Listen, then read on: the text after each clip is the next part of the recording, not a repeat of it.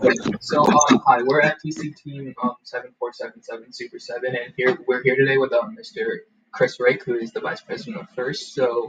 Um, we're just going to go ahead and introduce our team. I'm the Programming and Outreach Lead of the team. I'm Yug. This is my second year on the team.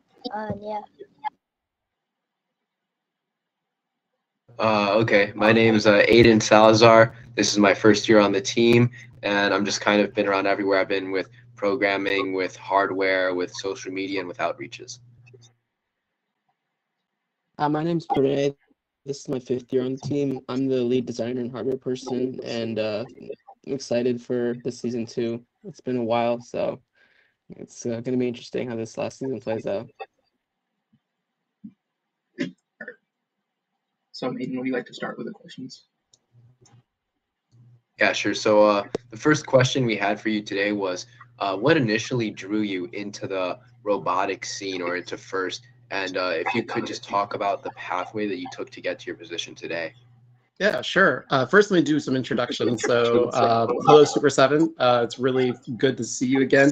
Trying to remember, I think the last time I may have interacted with your team directly might have been as a judge advisor down in South Super Regional many years ago, because I definitely remember Super 7 being around, and that would have been in Georgia at the time. I think you're in Florida, is that right?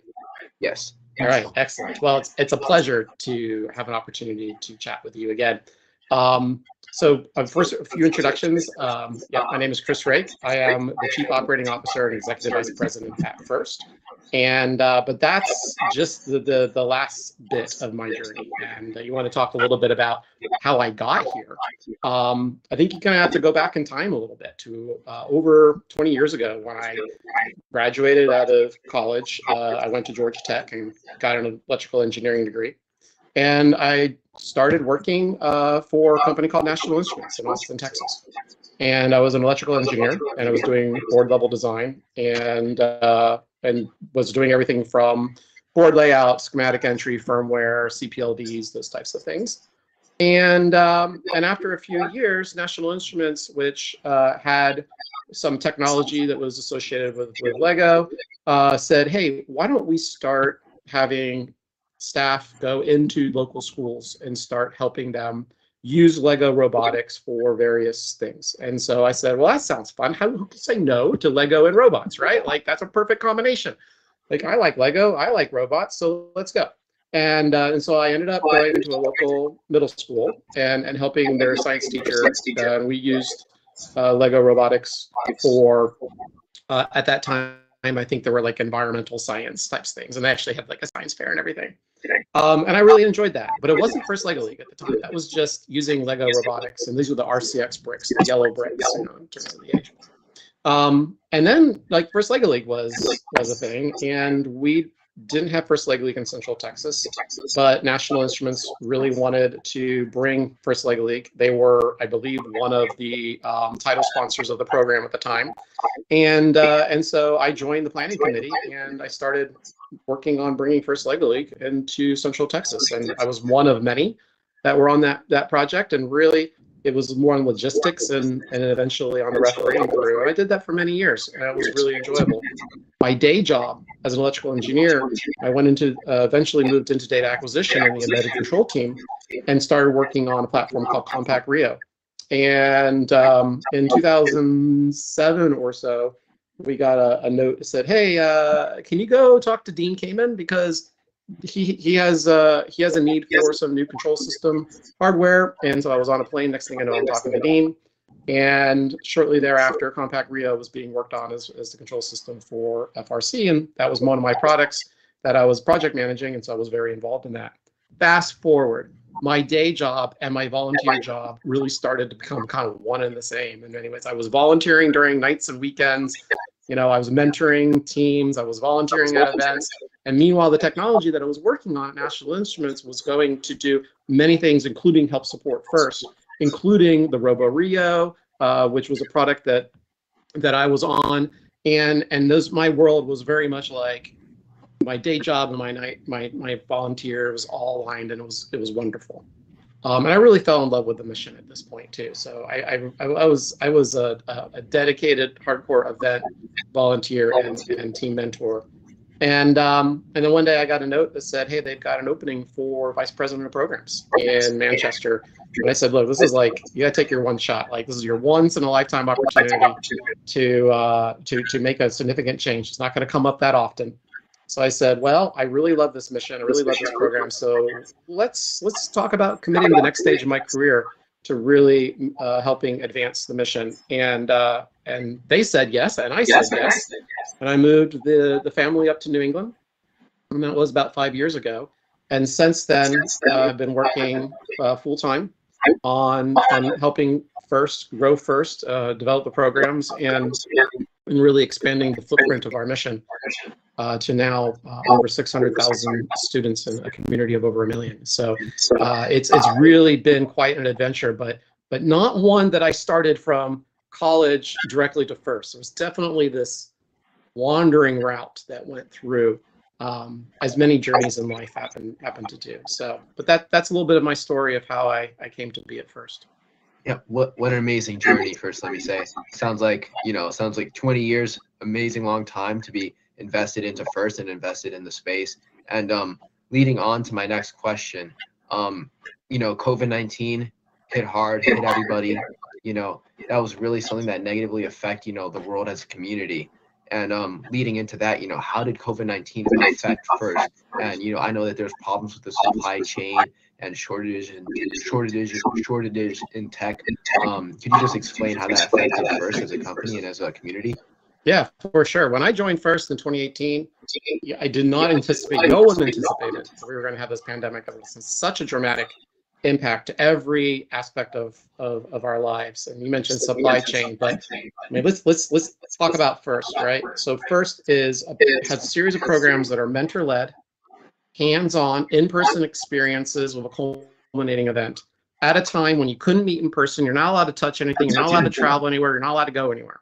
So how in the heck are you going to deliver the life-changing experiences of First when the fundamental things that we use to deliver our program and really impact those that participate are simply not available? And so we very quickly had to come up with ways that we can keep our community together, because that really was core. If we lose our community, right? Community is first, and we are our community. And so we needed to maintain our community, and we needed to that includes engaging, but also providing experiences that continued to be aligned with the mission to kind of get us through the pandemic. And so we very quickly came up with, in the First Tech Challenge, we came up with remote gameplay, right? Where everyone could play the game literally made out of cardboard in their living room. And we had a lot of people do that. So we had to come up with the technology for that, the judging and the remote judging. And that was similar to First Lego League. We had to do something similar there. And then in First Robotics Competition, we created 3 entirely new challenges. One of which was the innovation project that First Tech Challenge also had during that period. So we really pivoted hard and fast. Now, it happened in the mid-season. Now, First Tech Challenge in 2020, most areas were already done, but not everybody. But of course, championship was impacted. All the off-season was impacted. And then when we got back to school, like a lot of people didn't come back to school. They almost missed an entire year where it was remote. And so we really needed to have something that was flexible, deployable, and could continue. Because if we lost the momentum of our teams, it would be many, many, many years for us to be able to recover. Now, there were lasting impacts. Now, that disruption really lasted for a year. The second year, we still had remote. In fact, we still have remote gameplay today. But the second year, in most cases, it was like 80% were remote in the first year of the pandemic, and 20% were in person. The second year of the pandemic, it was the other way around. 20% were remote, like 80% were in person. So we kind of saw that recovery. But we still had to maintain those tools, still had to maintain the half game and the remote game rules and all of that. But then we started having some really long-term impacts. So one, people get back to school. That's great. And teams can meet again, which is fantastic. But there were a lot of educators who left. There were a lot of, I know in my school, we had a lot of teachers that retired. There were a lot of people burned out. There were a lot of parents burned out, a lot of coaches burned out, a lot of educators burned out. And so we had to kind of rebuild some of the support that goes into making FIRST happen. And then the supply chain issues happened, right? Like, I don't know about you, but like toilet paper was not a thing that you could buy for a while there during the pandemic. And very shortly that turned into semiconductors, and semiconductors turned into all the electronics, refrigerators, stoves, cars, you name it. Almost every aspect of our electronic ecosystem was impacted, and we were not alone. So the control hub in particular was really impacted by this. And this is like, we had a list of like 30 or 40 components that we could not get. And Rev was amazing. They were working the phones, they were talking to distributors, they were securing parts left and right, but it came down to a handful of parts. And if you're missing just one, you don't have a product. You got to have everything. And so we started working on ways that we can accommodate that. You know, teams that had spares, share the spares is the program that we said. You know, if you have a spare, share it. And then we evaluated alternative, you know, designs, redesigning the hardware so that we can get rid of the parts that were unavailable. But as the supply chain caught up, all of a sudden there was a surplus of parts on the market. And we were able to very quickly then apply those into our own supply chain. And by we, I mean Rev really drove a lot of this. And now we do not have a supply chain issue with Control Hub. There are still some lingering supply chain things, and a lot of that has to do with like shipping. Like a lot of it goes by ocean, and so there, you know, anytime you have a delay and logistics and whatnot. So, but those delays are usually very brief now in duration. We're really waiting for a container to show up at this point.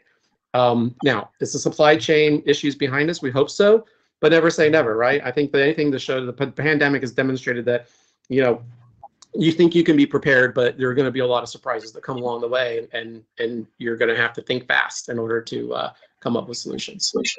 Yeah, I completely agree. And so talking more about like how you engage with schools in the community, could you talk about how, you know, engaging schools like middle schools and high schools with STEM and how that helps like create a more strengthened community? Absolutely. I mean, as I said earlier, one of the first strongest attributes is our community. And you have to think like, when we think community, a lot of people think like, you know, what's happening in Central Florida, or what's happening up in the Manchester area, New Hampshire. And yeah, that is our community. The first transcends that. We're really a global community, and we're in over 100 countries, and First Tech Challenge is in most of those. And, you know, we think about how do we make the community stronger?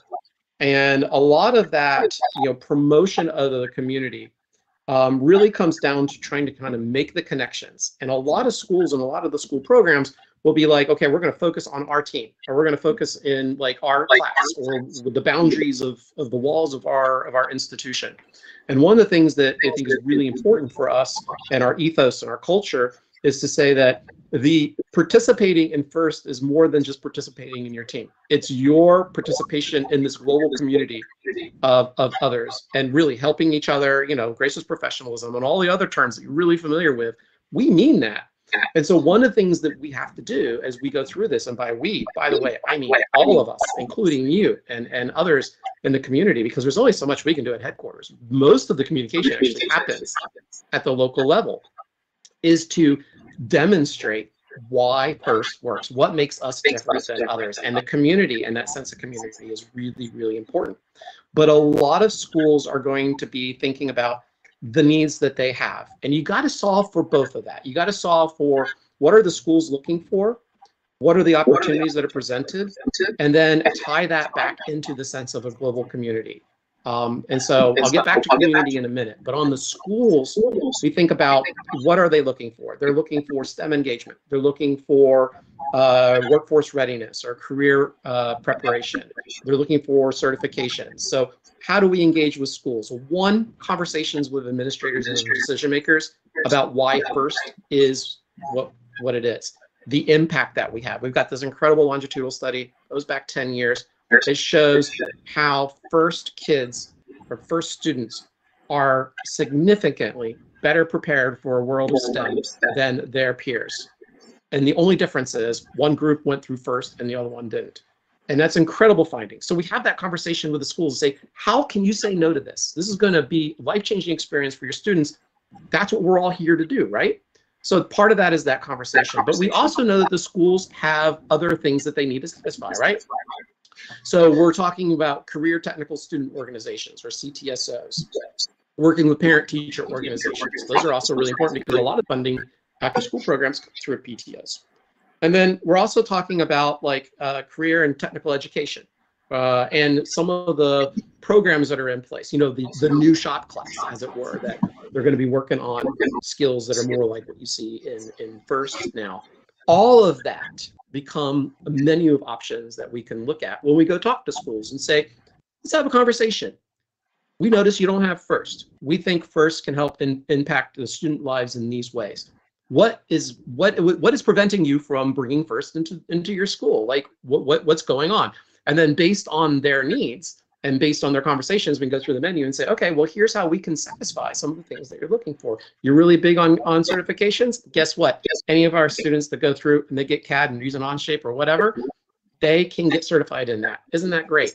Those are the types of conversations. And then we need to make sure that once we establish that they feel like they're not isolated, that they're part of that larger community. And that's where all of us come in, because you're not part of a community if you're just like on an island all by yourself.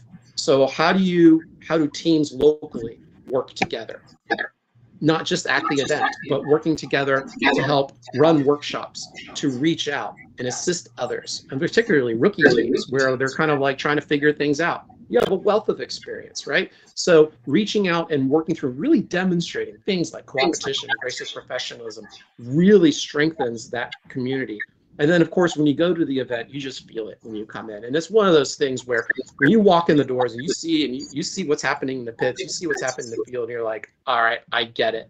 You are part of something greater than yourself. And so it's really about the whole package, but it starts with understanding how do you meet the needs of the schools and the educators, because ultimately they're the ones, if you're talking about schools, that are making the decision about bringing FIRST into the door. Yeah, I completely agree.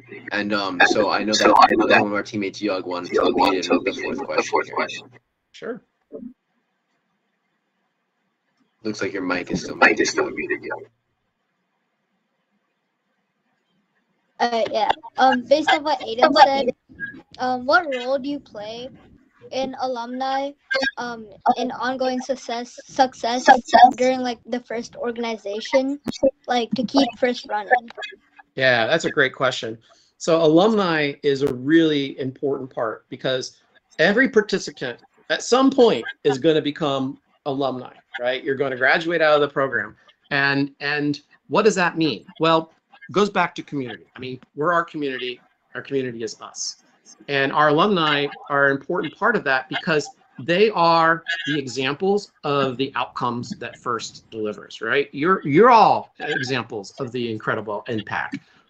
So part of this is telling the story, right? Because we just talked about going to schools and saying, why is FIRST different? Why is it this? Well, let's talk about some people that went through FIRST and hear from them about their life-changing experiences. Alumni are full of stories. We've worked with around 3 million students over the course of the history of FIRST. That's 3 million stories just ready to be told. And so alumni can help be that real life example of the impact of FIRST and help tell that story. So how do you do this? Well, one, you can proudly display your FIRST accomplishment, talk about your FIRST experience, help bring awareness of others about the life-changing experiences of FIRST. But it goes beyond that because alumni, they fell in love with a mission like I did. And so they want to help support FIRST because if you are impacted by this, and I hope that everyone has a positive experience and says, FIRST changed my life in these ways. Don't I want others to be impacted by this? So how can I help enable that? Well, I can share my stories. I can come volunteer. I can be a mentor of a team. I can help financially support FIRST, whether it's at the local level or at the international level. There are a variety of ways that alumni engage. And again, they become part of that community. That community is now the fabric of which that we have that holds this whole organization, this whole mission together. So alumni play a really critical role, but it really will depend on the individual as to how they engage. Now, if you go back and you go to the events and you see the alumni patches, you'll see a lot of alumni that are referees, or a lot of alumni that are scorekeepers or judges or whatnot. And I think over time, that is going to continue to grow. And I will say now we're seeing where alumni are now having families of their own. And now their children are ready to go through first. And now we're seeing generations coming in.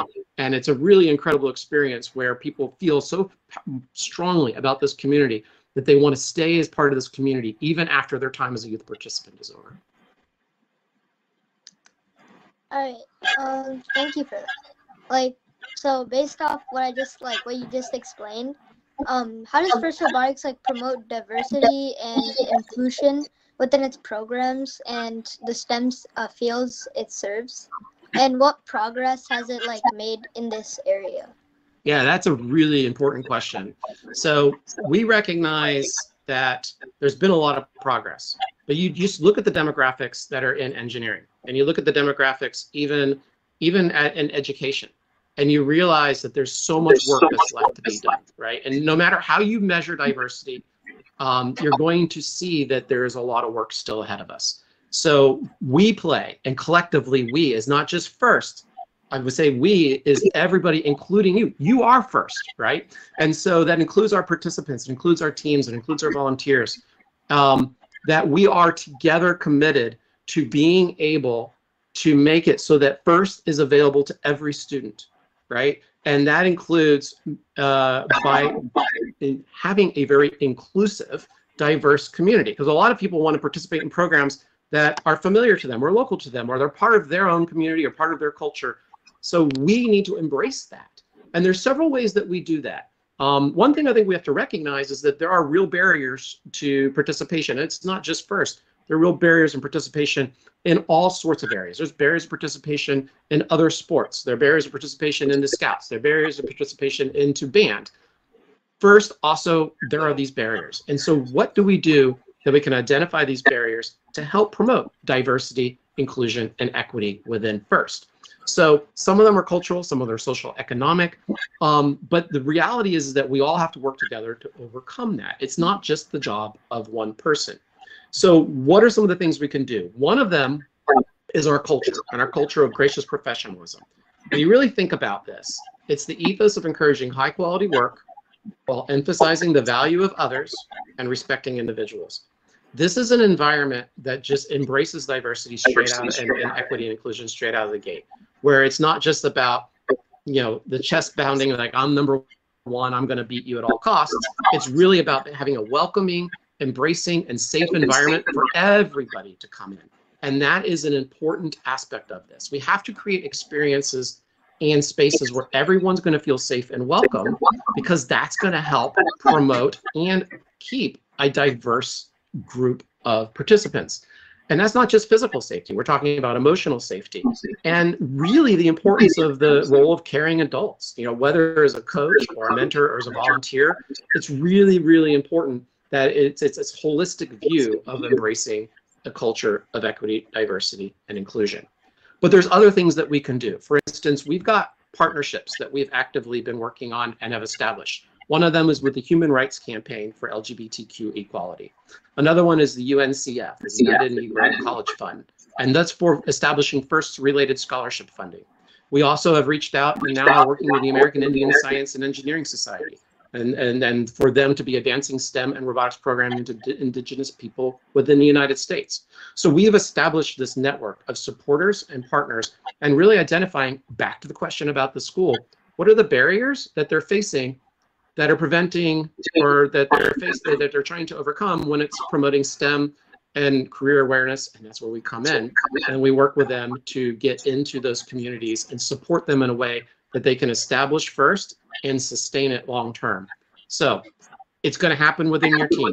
It's going to happen at the events. It's going to happen in other areas of the country and the world where we're trying to work with different delivery organizations and different partner organizations to really address some of the core issues that are preventing STEM engagement with folks that need it, that everyone needs it. So that's going to be really, really important for us. In terms of progress, reaching out and working with these organizations, we're seeing entire areas that previously did not have access to any STEM activity that now suddenly have. I think we got there's one area where we've got a dozen schools in a Native American tribal area that previously had nothing, right? And now we're able to establish FIRST in that region, and they're going to have a league, and they're going to be able to now develop a footprint in that area in a sustainable way. And being able to duplicate that story over and over again is going to be really, really important for this. And I think it's important that at the end of the day, we always think about our community and the opportunities that are here. And I'll leave you with this thought, and that is, when we think, and we is collectively we, right? It's all of us. When we think about the communities that we are in and that we serve, it's actually more important to be thinking about those that we currently do not serve, because that's who we want to bring in to the community of FIRST. Yeah. Thank you for that. And I think now Parth will talk about some of the future of FIRST Robotics. Yeah. So that was, I think what you touched on was very important for sure. It was the diversities, we see it increasing and stuff also. So as more of you talked about progress with diversity and everything, but looking overall as FIRST as an organization, what are some of FIRST's visions for the future, and what are some places that you see FIRST going in the near future, or distant future? Yeah, I mean, I think that when you think about the reach of FIRST, and we just talked about that we've got 1 million people in our community, and that may seem like it's huge, 1 million people. Can you imagine 1 million people? It's 20 stadiums, huge amounts of people. But if you realize how many students, there's 1 billion with a B students in the world. So 1 million students in FIRST, 1 billion students, you can do the math, you know the ratio, and you realize that it's just scratching the surface. So we are very, very, very far away where every student has access to FIRST and the experiences. And even if you say, okay, well, the global, let's narrow it down to the United States, you're still in single digits in terms of schools that would have a particular program. Double digits in terms of the number of school districts that have FIRST, but really low. We're talking about, 20, 25% of school districts have FIRST. That means 75% don't. That's a huge opportunity. And not only that, I would say as a mission-driven organization, I'd say a call to action for us. It's not just an opportunity, it's an obligation that we have to strive to get FIRST, or at least the access of FIRST for every student who wants to participate. And so there are a lot of opportunities here. We also recognize that there are a lot of challenges too. The impact of FIRST doesn't just happen. It requires access to caring adults. It requires volunteers and resources for teams. And there are a lot of distractions in the world, so there's a lot of noise that's happening, and there's a lot of things that can take the eye off of the destination. And so we have to cut through that noise and be able to tell the story of FIRST, and then also explain how we are preparing young people for the future with the skills and confidence and resilience that help them, build a better world, which is what we're trying to do. So what does that mean in terms of our vision? If we want to grow FIRST, and that's one of the things that I would say the future of FIRST is growth. We are nowhere close to being done. And again, it's that call to action, that obligation for us to not stop until every student who wants to access FIRST or has access to FIRST. So what are some of the things we want to do? Well, I mean, there are some of those that think that STEM is about checking a box, right? If I got something in the room that looks like a robot, I'm done, right? But we feel like that's just the beginning. The transformative programming that we've got is more than just touching plastic and metal. It's about the holistic set of skills and experiences that come with a FIRST experience. And it's also about developing the heart so much as developing the mind. And FIRST is positioned in a way that both of those are exercised and developed. And I think one of the biggest challenges that we have is convincing the world that not only is this important, that FIRST is one of the best ways, if not the best way, to solve this need.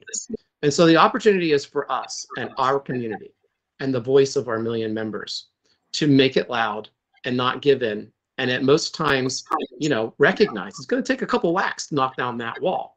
So the vision of FIRST is one where we're just starting in terms of getting FIRST into the hands of students that so desperately need it and want it.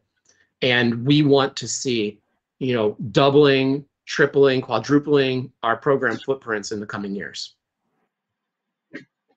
Yeah, that's definitely a lot more excited to see like where FIRST grows, and I think a lot of that also comes to like a team. So teams locally have to advocate for FIRST in their communities and stuff, which we see a lot of in our communities for sure.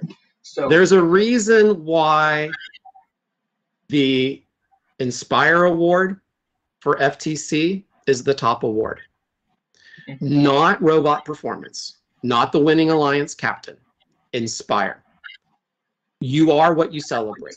And at FIRST, we celebrate the team accomplishments, including outreach and development and going beyond robots. We're more than robots, and we mean it. And we mean it by making it our top award.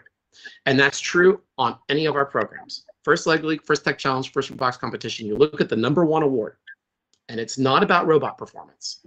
It's about the team, and it's about these holistic sets of experiences and skills and activities that they do that goes beyond the competition. And I think this segues very well, Lisa, just into our next question. So like, we know that FIRST is focused equally or maybe even more on like the non-technical and soft skills that you get from the program. So we know that there's also like there's programming and robot building, but teams see like other jobs, like there's outreach, social media, documentation and stuff. So could you elaborate a little more on like the soft skills that you've seen that people have learned through FIRST along with FIRST? Yeah, I mean, as we just said, like a lot of people think, FIRST, and they think robots. And they think that FIRST is about building robots. And yeah, sure, we've got teams building robots. They compete with robots. We're a robotic competition. And these look like robots. And we talk robots. And it's a community of people that are interested in robots. But it's not about building robots. It never has been. I think it's really, really important to realize that this is not about students building robots. It's all about using robotics to build our students. And I think at the end of the day, that is the key. If anything, people take away about why FIRST is different and that has the impact that they do. It's because of that. And that includes all of the skills and hard skills, soft skills, or technical skills versus holistic skills or 21st century skills. There's a lot of different ways you can describe this. But when people think about these types of skills, they're going to be thinking about things like conflict resolution, collaboration, communication, critical thinking. Sometimes they call them the C skills. These are things that come from working as a team on solving really tough problems, being able to communicate that to judges, to each other, to your community during your outreach. That's what gets exercised. You're going to learn CAD. You're going to learn 3D printing. You're going to learn software programming. You're going to learn vision systems. These are all things that are very technical, and you can understand the robot needs that to function. But you're also going to develop all those other skills. And I think that one of the things that's really important and why I got hooked to this program is because as a judge, I got to see transformation over time with students on a team. And I've got many examples where I would encounter a team, and in the corner was a very shy, very reserved student who didn't say anything. They did not have a lot of self-confidence. They didn't even know why they were there. I think they were there because they were told they had to be in the room to put on the shirt and represent the team.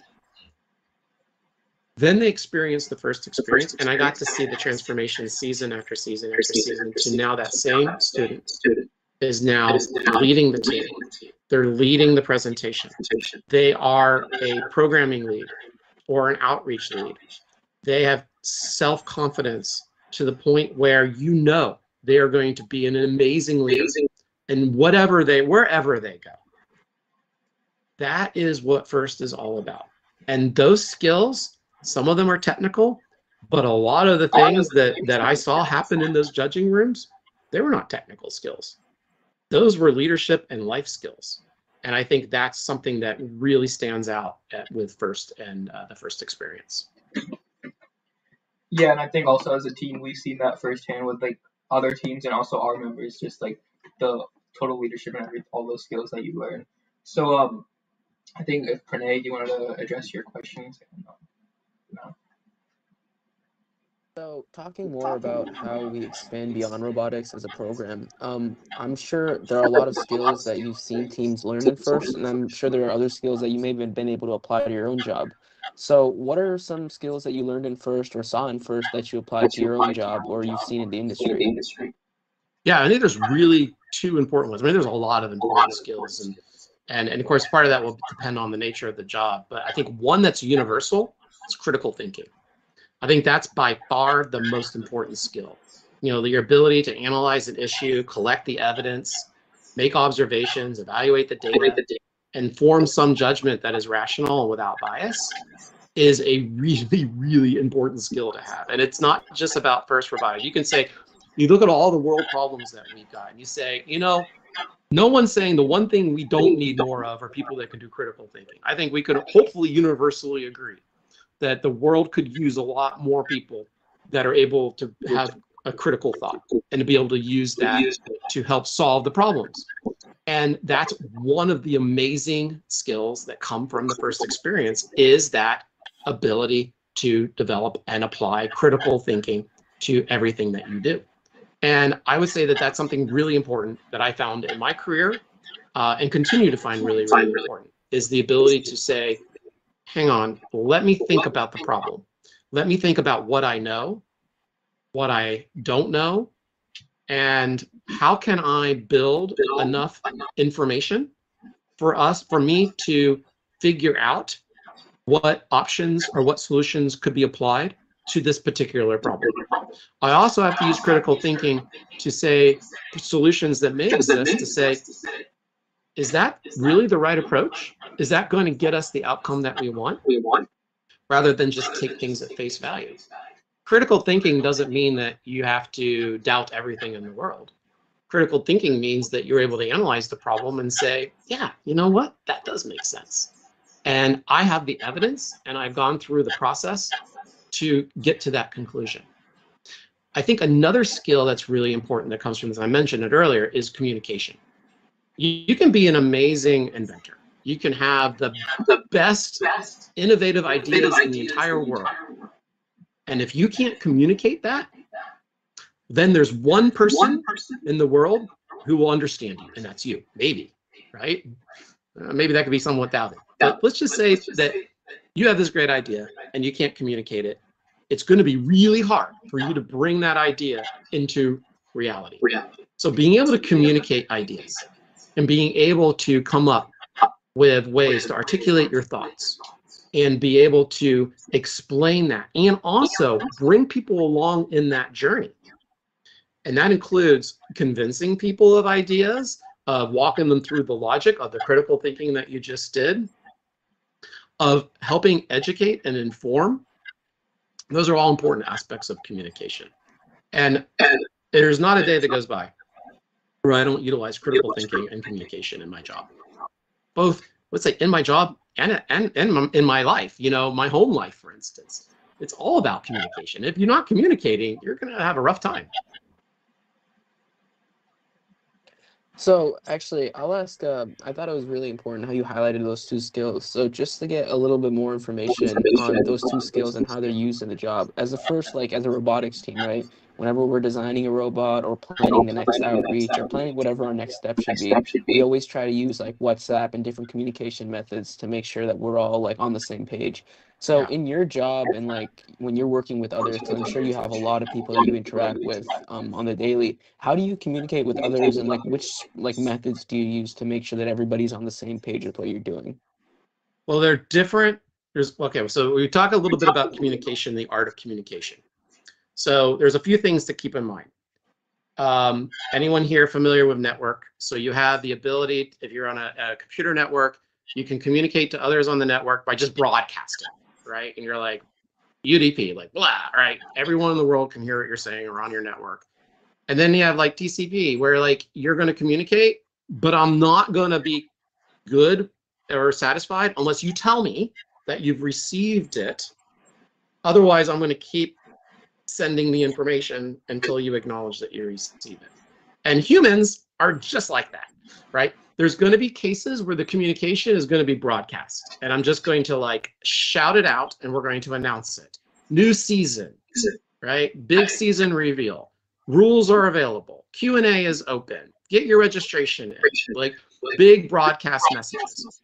And then there's going to be other cases where we're going to be having conversations where it's really a two-way conversation, where I'm going to be saying something, I'm going to get an acknowledgement, I'm going to be listening, I'm going to give an acknowledgement that I'm going to say something, make sure I get an acknowledgement, and you're going to go through that. And I'd say that that's two ends of a spectrum, and different types of communication scenarios are going to fall somewhere between those two ends. And this is where know your audience is really, really important. Know who you are communicating with. Know their styles of communication. Know how will they communicate. Some people communicate visually. Some people communicate through audio. Some people only communicate clearly through words. People are different.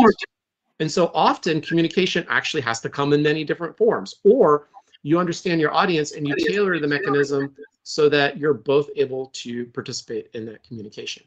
And I think that's a really critical part of this. So when you ask about how we communicate, it kind of depends on who I'm communicating with.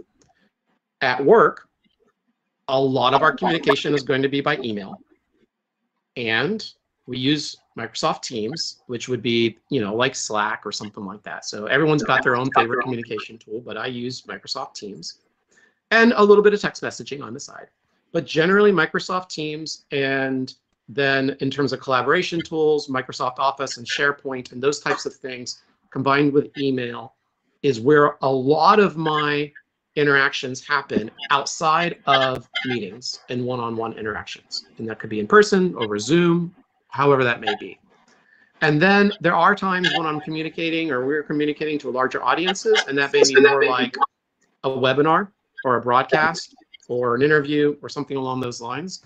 But the vast majority of my day-to-day communications with my coworkers, as we're working together on solving the problems at first, are going to be through interactions like this, through written communication, through email, or sort of this real-time chat communication that will happen via Teams.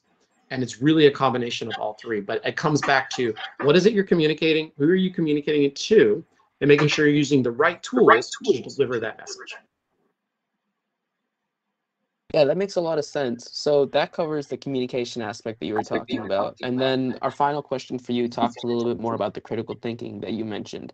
So me personally, as a builder in competitions, a lot of times we've had a lot of stressful situations where something goes wrong with the robot, and we have to come and think of on the spot of a solution to make sure that we can continue operating it for the rest of the tournament. So first teams are taught to deal with unexpected challenges on a very frequent basis. And I'm sure there are a lot of times that you had to also deal with and overcome unexpected challenges, for example, COVID-19. So in those challenges, was there anything that you did that maybe you took away from it and said that this is something that I'm going to continue to do because it really helped me in that situation to get stuff done? Know what is your core mandate or your core objective. And that can come in many different forms. So Woody would say that in the moment of an ethical crisis, what's important is that you understand, and I'm totally butchering the quote, but it's important for you to understand what your own principles and guardrails are that you can apply to make a decision, particularly when the decision itself is not clear what the right answer is going to be. This is where preparation in advance of a issue, like an incident that can happen or COVID-19, can go a long way. Because during COVID-19, we very quickly were able to point to and say, our theory of change, or how the first delivers its impact, our core values, our gracious professionalism, our ethos, our coopetition, these are things that are unwavering. These are things that are our foundation. Every decision we make is going to be built upon that foundation. And we didn't have to have a big debate about it because we all agree that those are the foundational elements of FIRST. That allowed us to not have to debate whether or not this path or this path was going to be the right thing to do, because we had already defined what the right thing to do, or what the criteria is that has to be applied to determine if something is the right thing to do. Now, that doesn't mean that you've got every single scenario mapped out and it's going to give you the answer. And that's where the critical thinking and collaboration and communication comes in, or being able to use those guardrails or those principles that you've established as an organization to then say, these are the boundary conditions. Now, here are my options. Here are the constraints. Here's the likelihood of success. Here are the resources and the costs and all the other things that are associated with that. And with that framework, now you can apply that to decision making. And you may discover during that time that you need more information. Maybe you don't have the answers. You may also discover you don't have enough time to get all the information. It's called analysis paralysis. This is where you get stuck in a situation, you're analyzing it, you're analyzing it, you're analyzing it, and you realize the clock has just run out because you didn't make a decision when you needed to make a decision, because you were stuck in a mode of, I just need more information, more information, more information. One of the toughest things that you have to do is to say, I need more information because I need to make this a decision, but I have these other constraints. So how far do you go? How much information do you need? And then when you have to make a tough decision, when you don't have as much information as you'd like, who are the people that you can interact with and bring into that decision process as thought partners, as folks that can help reflect upon, talk through, make recommendations? But ultimately, and it's really important, you have to know who is in charge of making the decision. Because one of the hazards that you have is when you say, we're going to make this decision, but it needs to be a unanimous vote. And it's a very admirable thing to do because people want to be inclusive, right? Well, you can be inclusive without having to try for a unanimous vote, because if you have a unanimous vote, you may end up in analysis paralysis and you're going to be stuck there because you can't get everyone to agree. So you can include people by bringing their ideas and their opinions and have them heard and have them collaborate. But ultimately, one of the things in that framework is, how do you make a decision? And there are decision frameworks that are out there. The one's called MOCA. There's another one called RAPID. There's these things of like, how do you include different people in this process? But ultimately, there's someone who owns the decision. So let's talk about your robot. Something broke on your robot. What are your conditions? You have X minutes before your next match. You have Y set of materials that are available. You have different things that you can pursue. None of them are guaranteed to success. What is it you're trying to do? Are you trying to get back on the field, be fully functional? Do you think that you're going to modify your strategy and you're going to use one particular manipulator and leave the other one behind because you can still compete? Maybe you go talk to your alliance partner and say, hey, what are you strong at?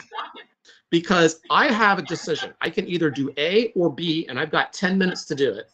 If you tell me what you're strong at, I'll do the other thing, and we can be an amazing pair. That's actually the power of coopetition right there. That's the power of the alliance. And so that's part of the boundary conditions, is you have that as an available resource. So for teams, whether you're a First Tech Challenge team or a First Prize competition team or a team of people working at First or a team working in industry, understanding what are the values of your organization, what are your objectives, what are those guardrails that you can apply and the framework to apply? How do you make decisions? Get that all out of the way, because now you've got a framework that you can bring into when that moment happens, when that crisis happens. You're not sitting here trying to figure out how you're going to get through it. You can focus on what you're going to do in order to address whatever problem or situation is in front of you. And that is a great merger of critical thinking and communication.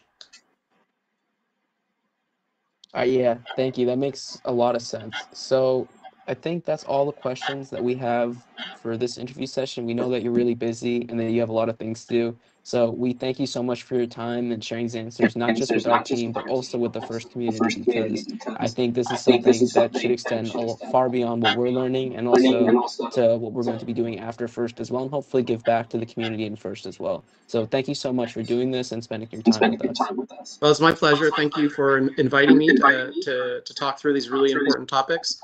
I hope that you have an amazing season, and look forward to seeing you at a future event. Thank you so much. Thank you All right. Great, thank you. All right. Have a great evening. Bye-bye. You too.